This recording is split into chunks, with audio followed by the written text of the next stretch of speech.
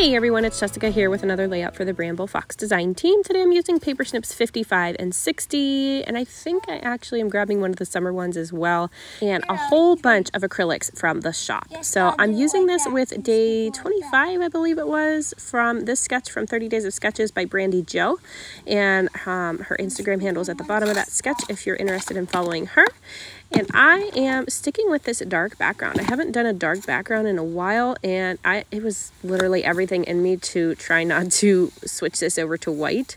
But I love a dark background. I really, truly do. But my photos were just so colorful that I wasn't sure if I was going to be able to make this work with that dark background. But in the end, it does work out.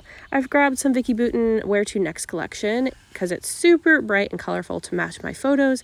And I'm going to switch this sketch up a little bit. I'm still going to use 4 photos like Brandy had in her sketch, but instead of doing the chevrons on the top and bottom, I am using paper strips that are stripy on the top and bottom of my layout. Just a little hint of color to match the beautiful colors of my photos. We have a local amusement park close to us here.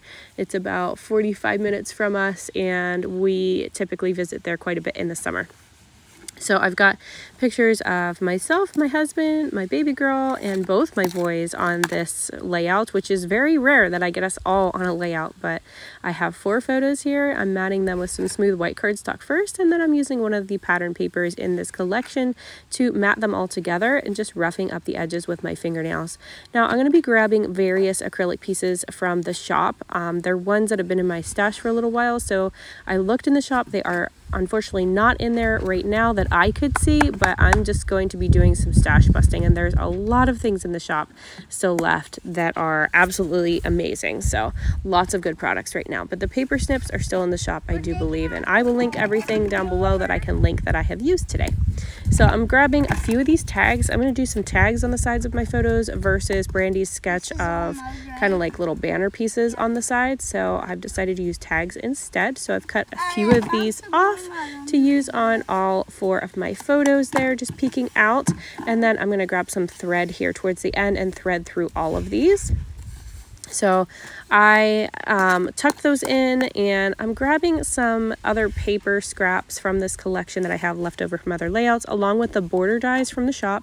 These are still in the shop. Both sets are. I just checked, and they're both still there. I'm using a couple of these dies from each set. So I'm just going to cut a couple scraps into these border dies here using my Big Shot machine, and then I'm going to tuck these into my layout as well. I'm going to throw a bunch of embellishments on here, and I'm going to add some more things and probably grab some white for some splatters too, because I feel like that white splatter will show up really nicely on top of that black background paper. So I've grabbed my border dies that I just ran through. I did some little tickets here that I thought I was going to tuck down there on the bottom. We'll see if it actually stays there or not. I've got my title acrylic piece here that I just love, and it's perfect for this layout. It just says excited to be here, and it was exciting.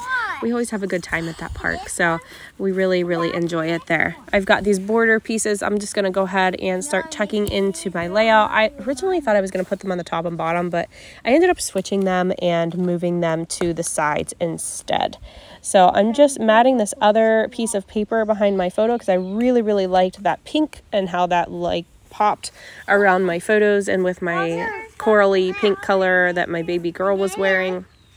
And then I've got my border strips here that I'm going to tuck in on the sides instead. So I wanted to go ahead and adhere these strips down to my layout. I ended up trimming the bottom one down. It was a little bit too big, so I just overhung it, and then I'm going to pull it off my desk here in a moment and actually trim that down to 12 by 12 again. And here's my little border strips. I'm just measuring them out, seeing how big I need them to be, and just ripping off the excess, and then just using some Nuvo glue to actually adhere that down to my photos at first, because I know that I'm going to pull this off and trim that bottom border strip down here in a second. So I wanted to get that stuck down to where I wanted it to be on my photos. And there's the other one. I just used a little piece of it. There, I went ahead and cut that down on the bottom, and I'm just punching the holes out of my tags so I can actually thread something through there to finish those off here in a bit. And I'm just roughing up the edges just with my fingernails again, just to give that a little bit more texture. Usually I use my edge distressor for that stuff, but lately I've been using my fingernails, and I really like the look that it gives and just that little added texture. So I'm just tucking these in. I'm going to use my T-square ruler to just line these up and make sure they're all straight. So I'm going to end up grabbing some white splatters here in a second by Shimmer's Paints called The Whites of Their Eyes. And I'm just going to pull my photo off here and do that splattering. That way I don't get anything on my actual photos. So before I stick those down, I'll do the splatters. But I just wanted to make sure all these tags were on here and where I wanted them to be. And I did put my adhesive on my photos, but then I'm like, oh, I should probably do that splattering first. So I went ahead and did that just by flicking that on with the topper of the bottle. And I just made sure I put the lid back on because I don't want to spill that on anything and make a huge mess. And then I went ahead and stuck my photo down onto my page. And then here I'm just having a play with where I want to put that acrylic piece. I wanted the title to be somewhere at the bottom, but wasn't quite sure where I wanted it to go. So I went ahead and put it there, and I'll glue that down here in a moment.